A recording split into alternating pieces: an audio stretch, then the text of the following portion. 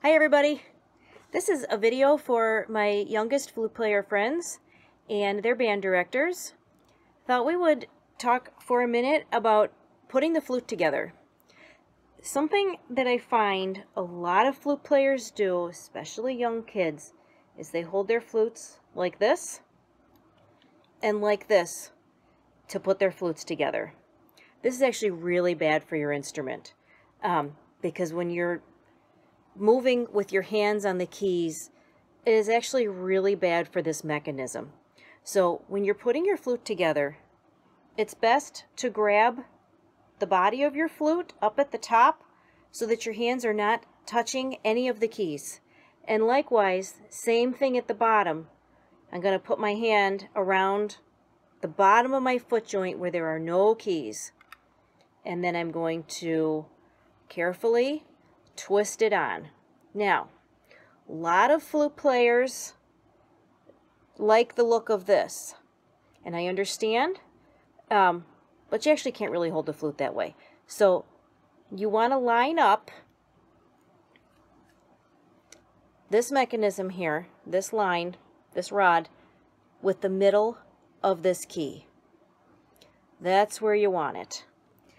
Now, when you're putting the head joint together, same thing. Keep your hand up here so that you're not twisting on the key mechanism.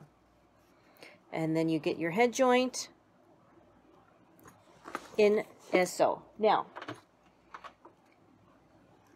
when I adjust my own head joint, this is a personal preference, but I like to look at my inline keys, which would be all my keys except for these two. I don't know if you can see, these two keys are offset. I like to line up the inline keys with my embouchure hole. Now, a lot of flute players like to be rolled slightly in. That's fine. If kids feel more comfortable that way, it might give them a little more control when they're first learning to play. How I do that is I actually look down my flute from my foot joint.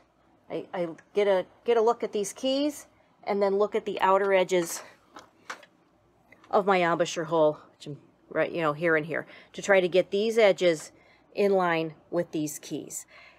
Something else that I find is, actually, it's not even just little kids, lots of students, when they practice on their own, their head joint can be way too far in, way too far out, and they don't even necessarily notice.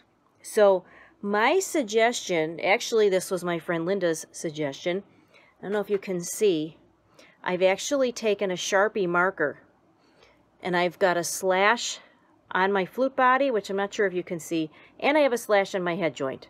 So, and this was a mark that I put on there on a day that I was feeling great with my practicing. I marked it, slash, slash, so that when I put my flute together, I just line up the markers that I made for myself. It's actually a lot easier than fooling with it every time. I find it provides a lot of consistency for kids. If you put that mark on there for them, then they just line it up and they don't have to fool with getting this perception themselves. It does wear off as time goes on, so you're going to need to check with them and make sure that they can still see it. I've had some students where the mark lasts months. I've had others where they come back in a week and it's super faded. So I hope those are good suggestions for you with putting your flute together. When you take your flute apart, do it the same way. One hand up here, one hand down here, just like that, so that you're not grinding on your key mechanism.